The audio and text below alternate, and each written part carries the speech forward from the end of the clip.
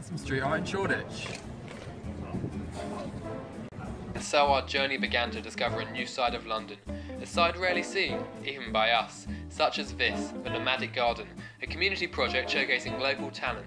And whilst we were wandering the streets, we found a lot of creative works of art, whether it be a monkey playing chess, a pelvis, or broccoli.